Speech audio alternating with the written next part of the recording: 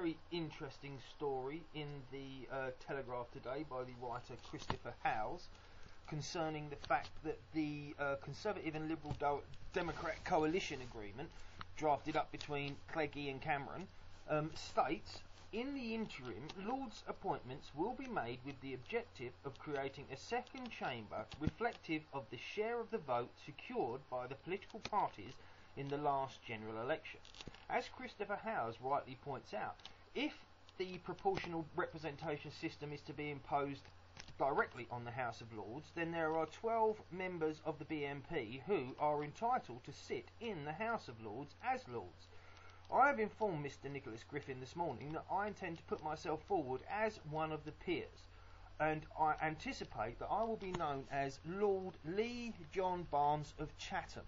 Now, as in anticipation of this event, I have already drafted up a serious manifesto which I will be promoting in the House of Lords to allow the House of Lords to be more representative of contemporary British society. So I will now detail and read out to you my manifesto for change to bring the House of Lords up to date once I am given the ermine. 1.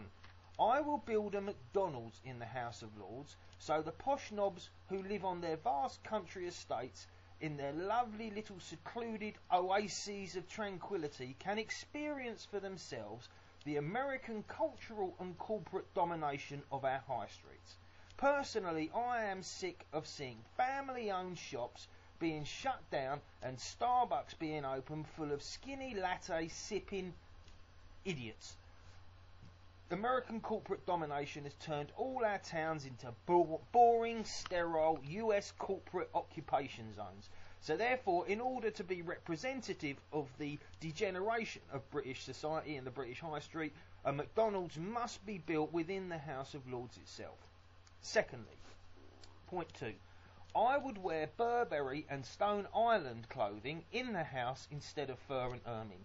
This would make me more representative of the people of my constituency as Lord Barnes of Chatham. Along with this, I would demand that my coat of arms and crest of office would be 2 bulldogs on either side of a can of Tennent's and a teenager in a hoodie pushing a pram. This is being done in order to depict the people of Chatham itself. If anybody wants to take a trip to Chatham and have a walk down the High Street, you will notice that that is what you will see when you walk down the High Street. So that will be my crest of office. Point number 4. I will bring back dueling. I've always been a fan of dueling, but obviously we can't use real bullets. So I would bring it back with paint guns and rubber baseball bats to bring it up to date. So if anybody in the future gave you any jip in the House of Lords, we could say to them, right, Sonny Jim, get outside and let's have it. Don't just give it large in the chamber, you're going to get a slap outside. That will bring the House of Lords back up to date and restore what I believe some honour to a dishonourable institution.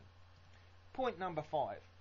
I would invite a load of gypsies to park their caravans on the forecourt of the House of Lords so that they can experience for themselves the enrichment that we have to live with when they turn up in our communities.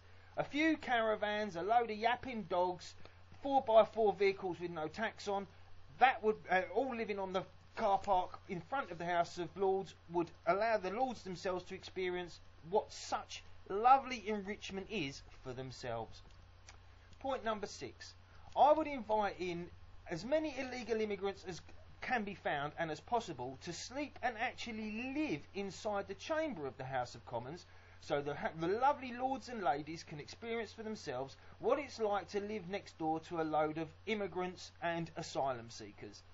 I believe they need to be enriched just as much as we're being enriched in working class communities. I think it would be very good for them. Point number 7.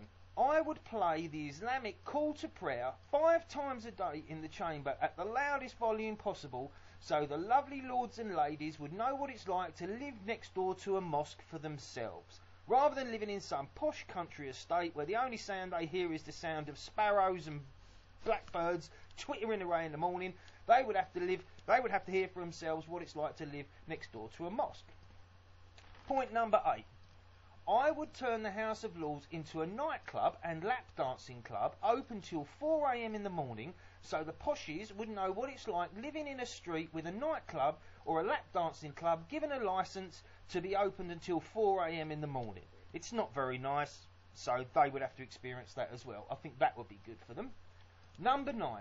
I would make all the bishops in the House of Lords wear pretty red frocks with a picture of Che Guevara on them and a hammer and sickle of the Soviet Union, so everybody knows what they truly are. No more of this pretending to be Christian and wearing a cross. You will be wearing a little nice necklace with a hammer and sickle on and walking around with a big poster of Che Guevara. Everybody will understand what the Church of England has become that way. Number 10. During the World Cup, I would demand the entire House of Lords be festooned both outside and inside with England flags, and that only lager be served, and that the football should be shown on a widescreen TV in the chamber. That way they would understand what most people will be doing in the real world during that time period. Number 11. I would make smoking fags in the chamber compulsorily. In other words, I hate the fact that England has banned smoking in pubs. I think it's turning our country into a sort of Taliban republic. Disgusting. So therefore, as I say, I would make smoking fags in the chamber compulsory for everyone. And for my American fans who are listening to this broadcast, when I say fags, I'm referring to cigarettes, not sodomites. Number 12. The only food to be served in the canteen would be chicken Twizzlers, chips and pizzas and Coke, to reflect the diet of the average Briton. No more of this venison and veal, etc., etc. They would have to live on Twizzlers, chips, pizzas and Coke like everybody else who's a working class person. Number 13. All rich, posh, public ex-schoolboys in the House who inherited their title as Lords would be forced to wear a big dunce's cap saying, I inherited my wealth and power just because I was the one sperm out of 40 million that made it to the egg.